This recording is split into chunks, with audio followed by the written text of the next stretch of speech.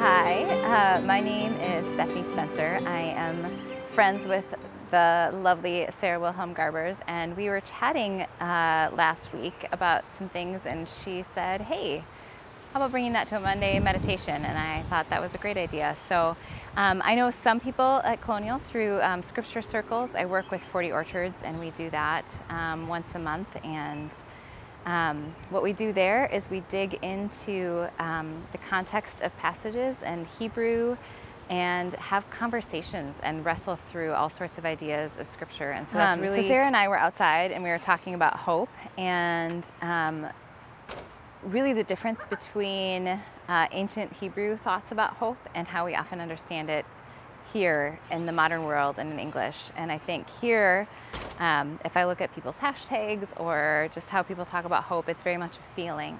And in Hebrew, it's very much an action. So the first use of the word hope, which is tikva in Hebrew, is in the beginning of the book of Joshua. And Joshua is leading people into the promised land that they've waited hundreds of years to go into.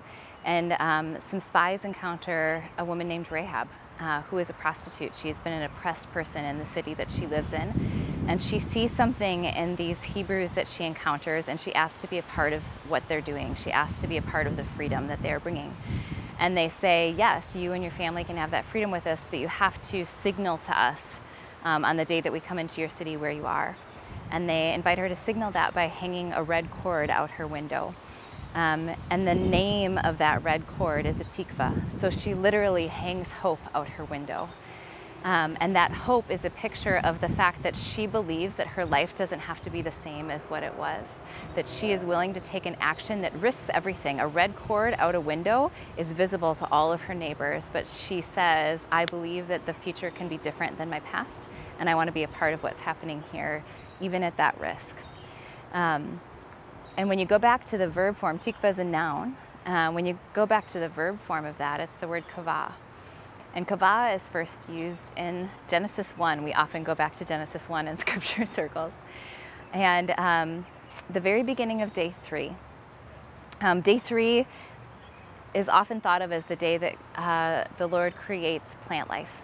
And there's a beautiful story of that starts in verse 11.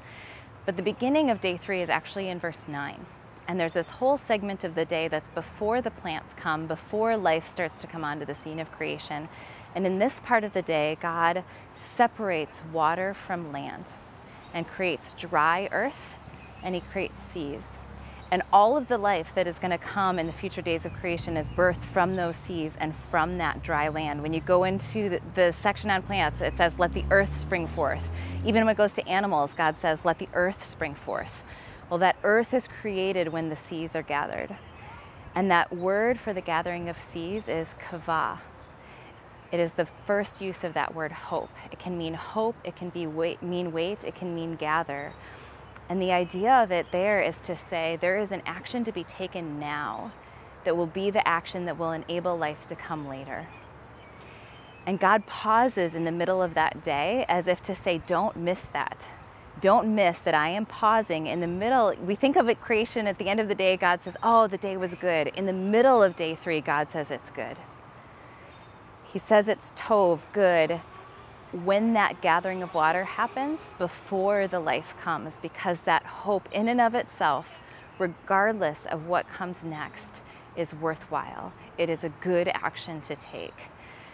And when we follow that trajectory forward, I think of how the word kavah, hope, wait, is used in Isaiah 40 to people who are in exile. And it says, those who wait, hope on the Lord will renew their strength.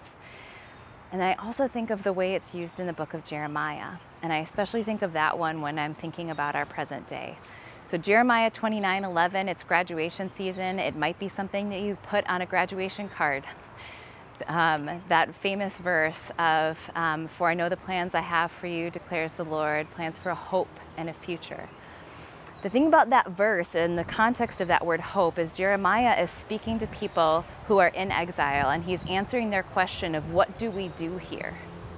We are away from the promised land. We are away from the temple where we worship God. Everything in our life has been upended and shifted. Is God even with us here? And what Jeremiah says to them is, yes, God is with you here. And your role to play here in exile is to look to the shalom of the city that you are in. Because in its shalom, in its peace, you will have peace. And as they do that, the hope he's talking about isn't actually for them. And this is something that we just have such a hard time picturing in the modern Western world, is generational goodness. The hope he's talking about there is not saying to the people, if you seek the shalom of the city you're living in, all of your life will be great. Actually, the people he's speaking to will die in exile. They will not return to the land. Their grandchildren will be the ones to return to the land. And what he is saying to them is, live in such a way now that your grandchildren will know how to return to the promise. That your grandchildren will know that God is good. That your grandchildren will know how to live in peace, how to bring that goodness to others that we were always meant to bring to others. And you teach that to them through the way that you live now, even though you might never see the fruit of that action. That is what hope is. And I think about all of the things happening in our world today and how much of it feels outside of our control and what can we do. And I wonder what Jeremiah would say to us.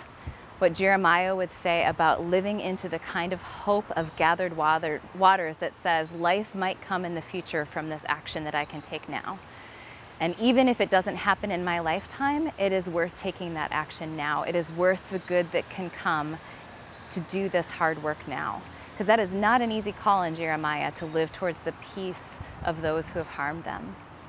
But it's about a future that is different. It is about that future and that hope that lives for a reconciled community of people, that lives towards peace and wholeness for all, and says, I am willing to do hard work now to move that forward. And each generation, if we can move that forward, then we are living into that idea of hope.